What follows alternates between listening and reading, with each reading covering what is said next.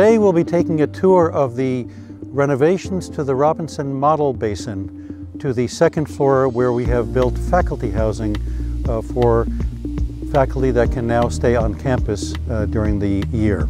First, a little history on the Robinson Basin. It was built in 1947. The ground floor is where all the action takes place for our naval architecture curriculum, testing ship models, towing them through the water. But on the second floor, we've had student dorms over the last 50 years or so, and we've converted them into faculty housing, which we'll show you today. We've also taken the opportunity to renovate the facade, putting in new windows, of course, and repointing the bricks. Let's go take a tour of the building.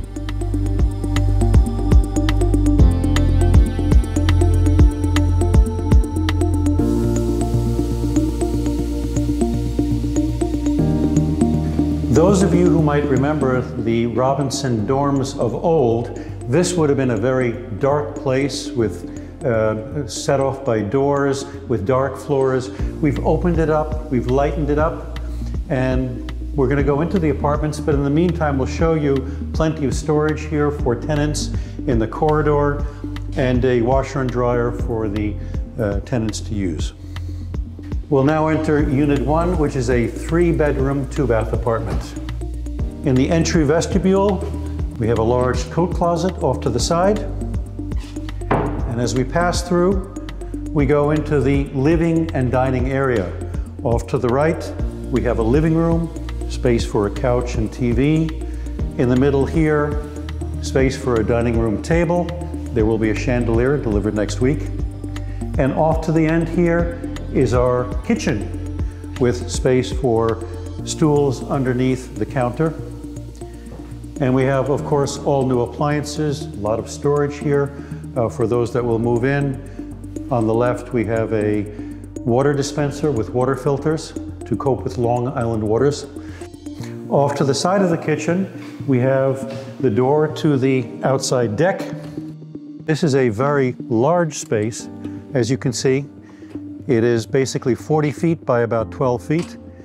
And not only is it a great outside space, it has a tremendous view of Long Island Sound that you can see in the distance down there, down towards the Webb Beach. You can just make out the rowing shells at the end of the pier down there. This will be almost doubling the living space during the summer months for those living inside. It's a really great space. Proceeding now down towards the bedroom area, we pass first by the linen closet, for those that need to store linens, of course, and pass into the main bedroom at the end with ample light on both sides. And off to the side of the main bedroom is the main bedroom bath with a very nice shower and ample storage space both above and below. And next to the bath is an extremely large walk-in closet with hanging space on the left and shelving space to the right. Walking back down the corridor, we come to the second bedroom. Again, looking out over our courtyard and over towards the gym. And this one also has inside a large closet with both hanging and shelving on the right. And then passing back down the corridor towards the main living space, we have the second bathroom. This one with tub and shower and handhelds, of course, and the same arrangement with storage above and below. And then passing through here, we come to the third bedroom, or perhaps an office for those that work from home.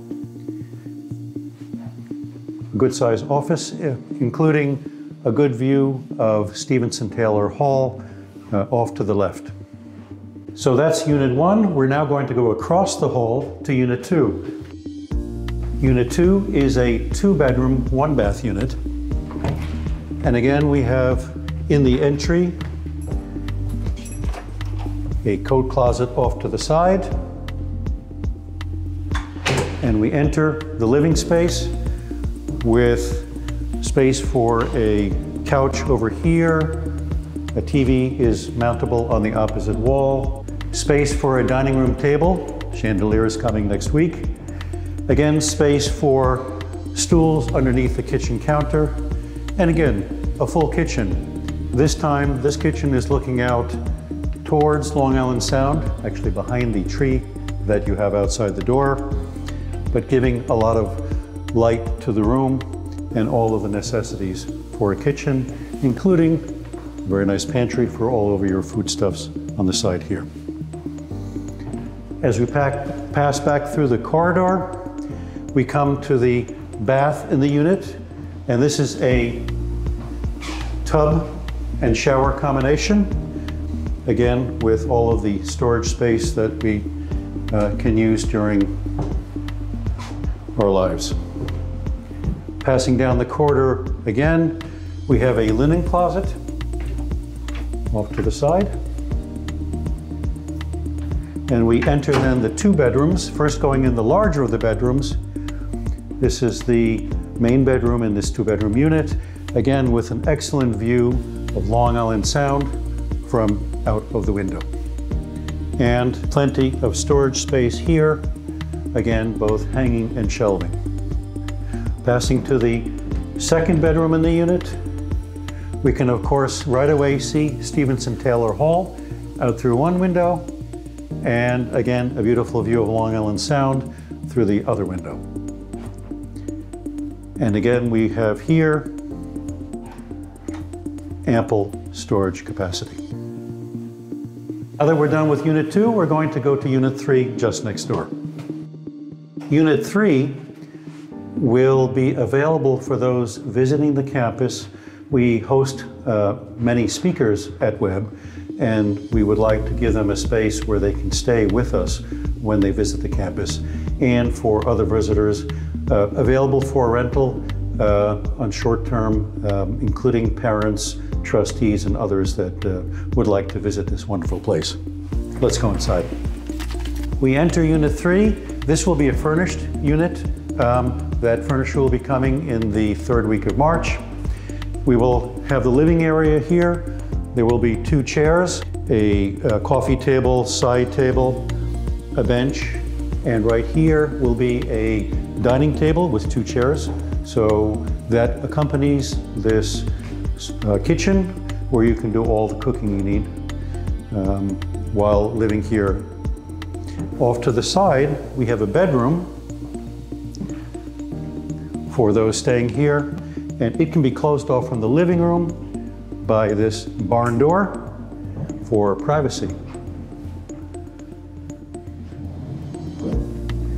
And of course, a closet for those that need to put their clothing away. And we have in Unit 3 a bathroom, of course, with a full shower and handheld, and tucked behind the door, plenty of linen storage space. And there you have the tour of the Webb Faculty Apartments, newly renovated. The first professor will be moving in about 2 weeks. So we're all ready to go and happy to have them on board on the Webb campus. Thank you.